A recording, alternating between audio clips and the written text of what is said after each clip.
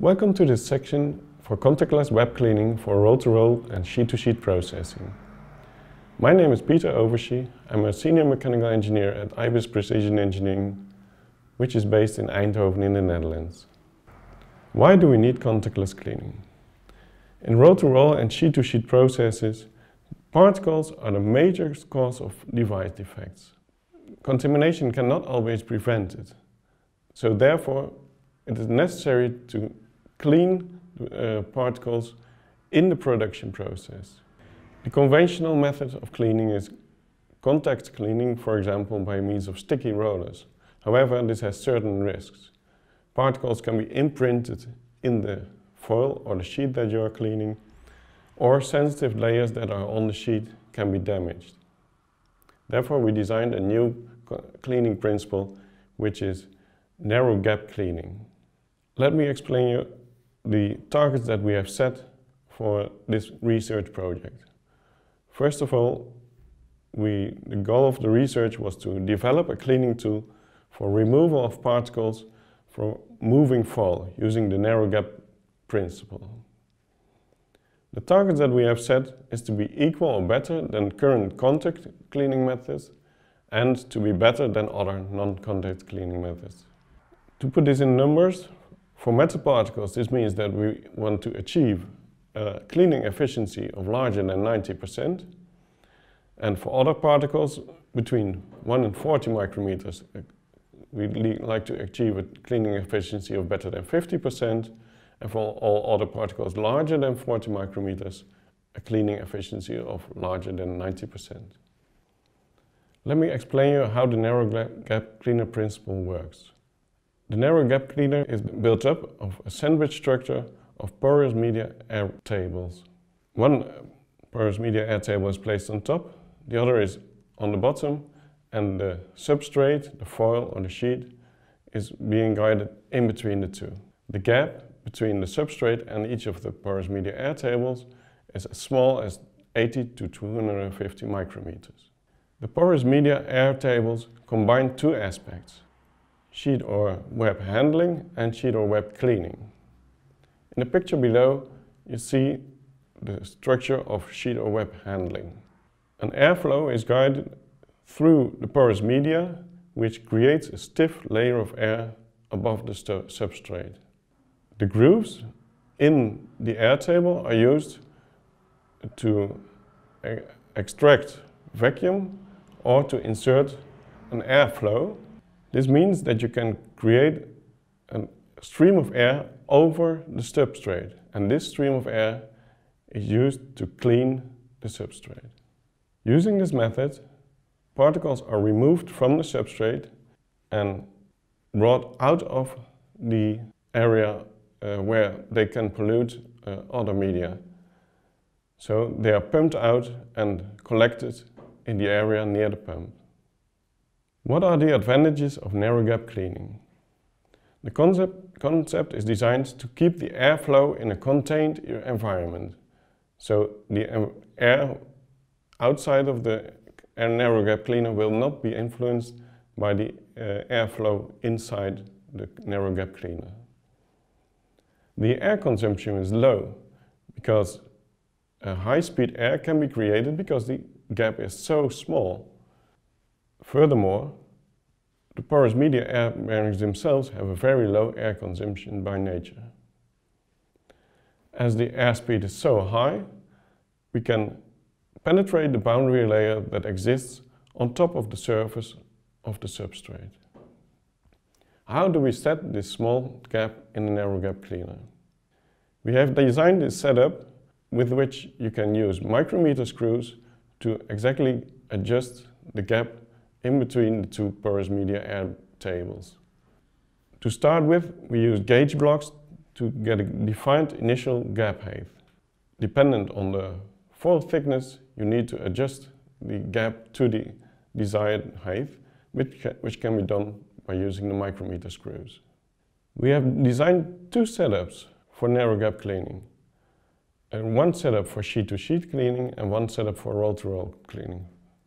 First, I'll start to talk about the setup for sheet-to-sheet cleaning. With this setup, we have designed an offline camera setup which was developed to measure particles as small as 1.5 micrometers.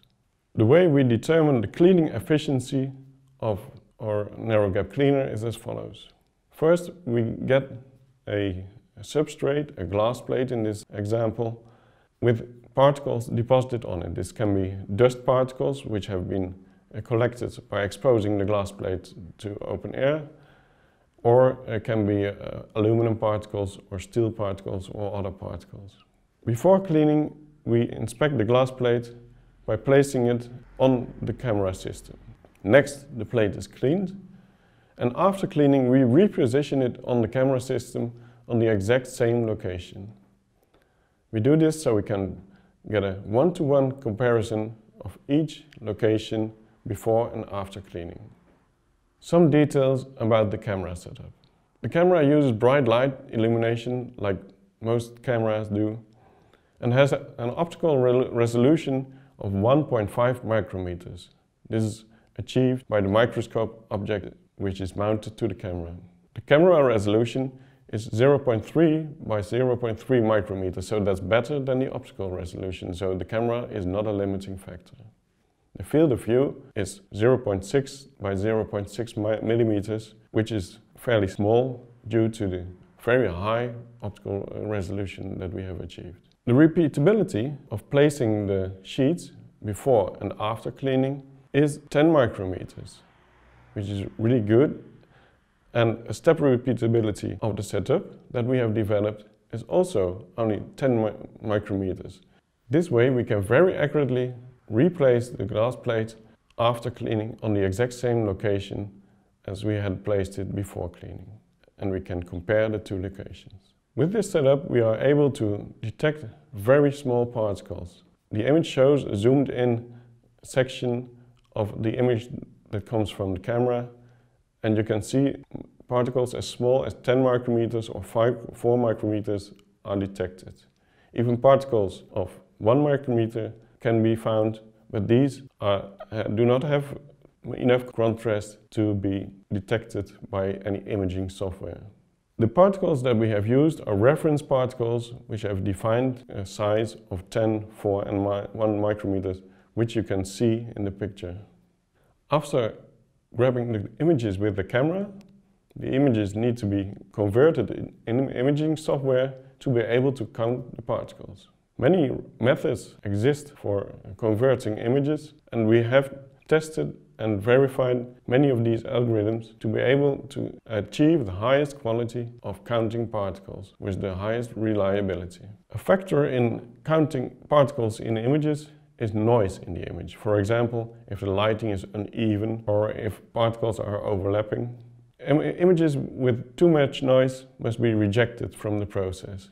We have designed an algorithm that automatically can reject too noisy images. This removes the factor of personal judgment whether an image is too noisy or not, and it increases the repeatability of the process. Moreover, it increases the speed, because manually checking 70 images which are taken before and 70 images which are taken after cleaning takes a lot of time. So this automated algorithm drastically improved the speed of testing. So we could easily take 70 or multiple times 70 images to do data analysis on.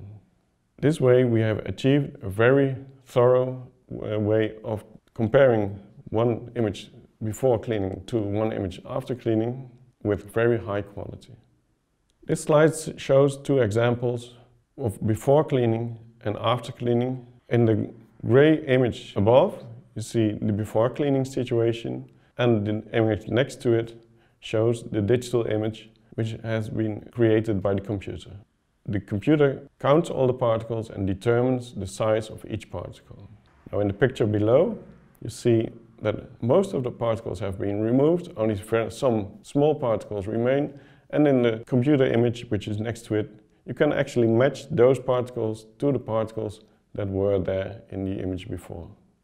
This slide shows another example, and you see that it is mainly the very small particles that remain on the glass plate, and all big particles have been removed. Let's talk about the set of tests that we have performed using the sheet-to-sheet cleaning tool. We have used standard-sized 6 by 6 inch glass plates, and also we have used PET plates of the same size. These plates were artificially contaminated with environmental dust, with steel, aluminum particles, and also with sprayed polystyrene, silicon dioxide, molybdenum particles, which had a controlled particle size of 1, 4, or 10 micrometers. We had tried different throughput speeds from 1 to 100 millimeters per second, and we have also varied the gap height to see if there was any influence from 85 micrometers to 230 micrometers. Let me show you the major results of this research with sheet-to-sheet cleaning. The cleaning efficiency of glass plates. To be able to interpret these results, you should be aware that each graph represents 70 locations before and 70 locations after, which have been compared to each other and which have been checked for noisy images. Moreover, for each type of experiment that we did, like aluminum on glass plates, aluminum on PET plates, steel on glass plates, we have done multiple runs to make sure that we got consistent results. This slide shows the major results for the set of experiments that I just mentioned. If we look at the graphs, you can see 3 graphs: dust particles on the left, aluminum particles in the middle, and steel particles on the right. The top graphs show the actual amounts of particles that were counted. Green is before the cleaning, and red, which is much smaller, is after cleaning. The graph below shows the cleaning efficiency. So if you look at dust particles, we can see that, for example, particles of 10 micrometers were cleaned with a cleaning efficiency of 75%. So 75% of the particles that were on the glass plate before were actually removed. For particles larger than 15 micrometers, the cleaning efficiency was even higher, 95%. Aluminum particles for all sizes were cleaned very well. The cleaning efficiency of particles as small as 2 micrometers was already 85%, and particles larger than 6 micrometers were cleaned with an efficiency of 97%. Steel particles did not clean that well, not as good as aluminum particles, but still, already for particles of 10 micrometers, 50% of the steel particles was cleaned, and particles larger than 60 micrometers still were cleaned with 95% cleaning efficiency. For the cleaning on glass plates, a general trend was visible that the cleaning efficiency increases with the particle size. Small particles are not cleaned as well as the larger particles. When cleaning a second time, the cleaning efficiency did not significantly improve. As the thickness of the foil or the glass plate that you are using may vary from glass plate to glass plate, we have tested the dependency of the height of the gap on the cleaning efficiency. We measured several gaps ranging from 230 micrometers to as low as 85 micrometers. We did that using several glass plates with dust and compared them by setting the gap 1 step higher for every glass plate that we measured. The measurements showed to be very repeatable. Some variation occurred for the very small particles, but that could also be in the imaging software. We have seen that variation of the gap height has no significant influence on the cleaning efficiency within the range that we have tested. To check whether the sheet-to-sheet cleaner cleans equally well over its whole width, we have done experiments by measuring particles both in cleaning direction and lateral to the cleaning direction. The graph shows the results of these two measurements. We can see that the blue line, which represents the cleaning perpendicular to the cleaning direction, shows a little bit lower cleaning efficiency for all particle sizes, and is likely due to the pressure drop that you find at the sides of the sheet-to-sheet cleaner. In this, the gap at the sides of the sheet-to-sheet cleaner, due to the thickness of the glass plate, the air can escape, which results in a pressure drop. Other relevance factors that we have tested are the throughput velocity variations. If you vary the throughput between 1 and 100 millimeters per second, you get no significant influence on the cleaning efficiency. We have also tested PET plates, and the results of the cleaning the PET plates are consistent with cleaning the glass plates. Furthermore, we have deliberately charged the PET plates electrostatically, and we noticed that this did not significantly influence the cleaning efficiency. So let's compare the results that we have obtained to the targets that we have set. The particle removal efficiency, the cleaning efficiency on glass plates was in general very good for particles larger than 10 micrometers. Aluminum particles, particle removal efficiency of 79%, while our target was 90%. Environmental dust, we achieved 74%, our target was set to 50%. And for steel particles, we achieved 61%. Here the target was somewhat higher, 90%. For particles larger than 40 micrometers, all particles, we achieved a particle removal efficiency of larger than 95%. The target was set to 90%. Results on PET plates, on PET plates are very similar to the results of the glass plates. Now let's have a look at the second setup that we have created for roll-to-roll cleaning. In the picture on the left, you see the narrow gap cleaning setup. On the left and on the right, you see the rolls for winding and unwinding foil, and in the middle you see the narrow gap cleaner. The picture on the right shows the camera that we have used in this case, as we could not use the same camera because that was an offline camera setup, while we need in this case an online camera possibility. What are the goals that we have set for narrow gap cleaning integration on the roll-to-roll setup? First, we'd like to achieve results that are comparable on the inline setup with the offline setup. As a measurement tool, we'd like to use the part sense, which is equipped for inline measurement if it's stationary. We'd like to extend the foil width to 300 millimeters. We're going to use PET, black PET, which is suitable for usage with the part sense measurement tool. For particles that we're going to test, we have selected environmental dust and aluminum. Gap will be set in between 50 micrometers and 150 micrometers. The particle counter that we have used, the part sense, is a handheld measurement head based on glancing light technology. So the light comes from the sides and is reflected by the particles that are on the foil.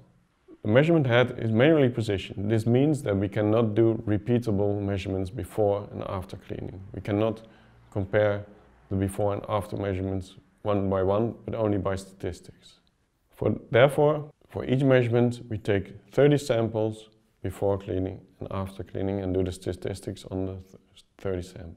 The resolution of the part sense is somewhat higher than the resolution looking at the micrometers. You come to a resolution of 1 pixel is 8.5 micrometers by 8.5 micrometers.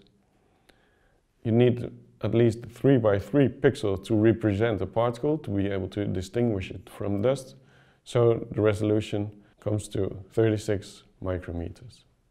The measurements on the roll-to-roll cleaning are still in progress, but let me show some initial results. The graphs are similar to the graphs I showed before. For dust particles, we can see that for particles of 80 micrometers, 80% of the dust particles is cleaned. And for particles larger than 150 micrometers, even 92% of the dust particles is cleaned. For aluminum particles, we have even better results. Particles of 80 micrometers, 90% is cleaned. And particles larger than 100 micrometers, even 95% of the particles is cleaned. This slide shows an abstract of the major results. As you can see, we achieve very good results with the cleaning for a sheet-to-sheet process, for dust particles, for aluminum particles. The results for steel particles are somewhat lower, but still very good. And the initial results of the roll-to-roll line show also very promising results. The particles of 80 micrometers, even 80% was cleaned for dust. Particles of 80 micrometers, even 90% was cleaned for aluminum. Smaller particles still need to be worked out because that also depends on the results you get from the imaging software. This brings me to my conclusions. The narrow gap cleaning technology has been effectively assessed as a non-contact cleaning method. Very good results have been obtained for cleaning organic as well as inorganic materials. Moreover, we have shown that the cleaning setup is robust to variations, for example in gap height or feed-through velocity. The cleaning efficiencies depend on the combination of contamination and substrate material. And finally, we have validated measurements of particles and particle sizes, and this showed to be crucial in determining an accurate cleaning efficiency for a specific contamination or substrate combination. I'd like to finalize with thanking you for your attention and acknowledging the European Union's Substance Framework Programme for their funding by the Programme of Clean for Yield.